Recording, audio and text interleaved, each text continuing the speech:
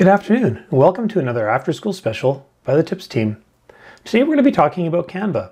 Many of you might be familiar with Canva as a great multimedia design tool to use in your classroom or even with students. Today we're going to talk a little bit about a couple of the great tools and how they've begun to include AI tools to make it even more effective. If you haven't checked it out yet and you're looking for more interactive whiteboard ideas to use in your classroom on your interactive display, you might want to go ahead and click on Whiteboard right here on the main landing screen. And in here you'll notice that they have a number of templates. If we were to look up something like a KWL chart, you'll notice that there are a number of templates devised for students at a number of grade levels with instructions for you to use.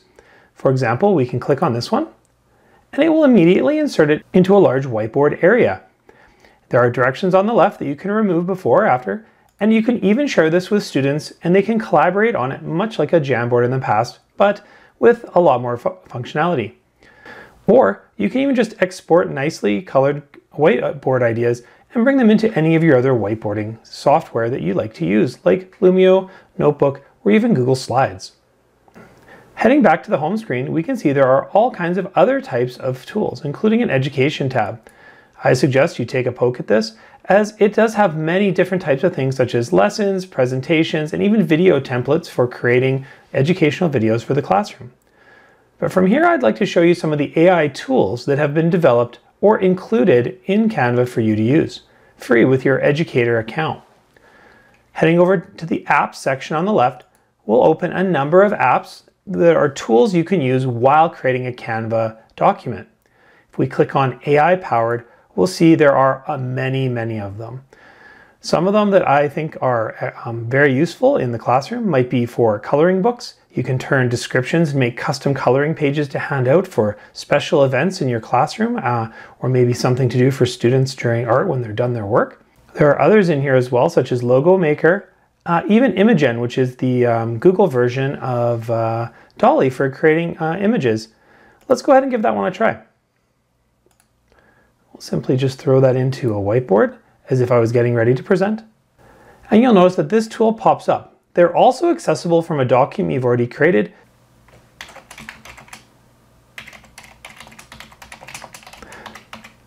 So here we have a sample of prompts such as a cat skiing down a hill.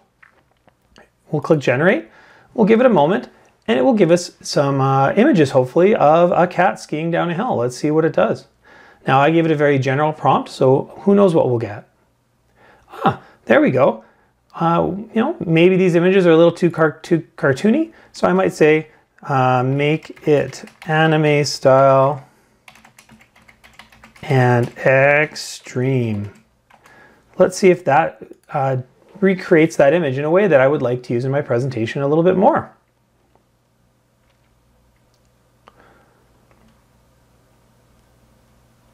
There we go. Now I can just bring that image right over and drop it directly in, do any cropping or resizing that I might need. So that's one way that you can use some of the AI tools in Canva to add custom graphics from any of these other tools. What I kind of like about it is if I go back to apps, you can definitely access these apps directly in a document like I am here. But maybe I wanted to actually try Imagen and Dolly to see which one gives me the best graphics or the best images. I don't have to go to those tools. I can do them right here, taking turns here in the Canva workspace. You'll notice there are many others, and there's too many here to really go through, but I would suggest you can give them a try and see which ones meet your needs. Other than all of the collection of AI tools, the top 3 tools that generally Canva users might use are found right here on the main page. Write My First Draft, which is Magic Writer. Resize Any Design, which will help you add background to images or make any image any size. And Remove Backgrounds. If I pick Remove Backgrounds as an example, I can come to any image, like this image of my daughter skiing, that I have uploaded to Canva. I can also upload any image. You'll see here now under Magic Studio, I have Background Remover here in the image editing, and it's automatically removed all of that background. I can put that background back, or I can even come in, and here as you can see I'm replacing the background, but I can also remove things from that background after. So if removing backgrounds from images is something you need to do, this is a great tool. And lastly, Write My First Draft or Magic Write. Magic Write is something that will do like a lot of AI tools.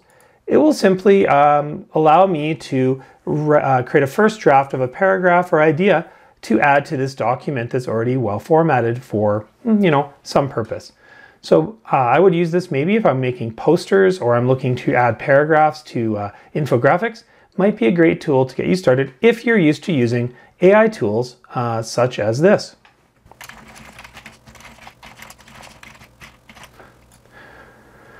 As you can see, I just asked it to give you directions on how to use this tool, and there they are. I can just go ahead and edit that, or do a this but and click insert.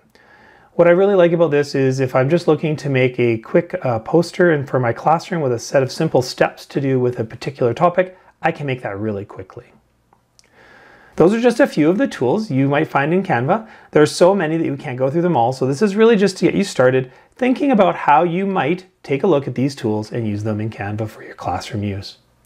As always, have a great day, and if you have any questions or concerns, reach out to your TIPS team member or visit tips.epsb.ca for more resources and information.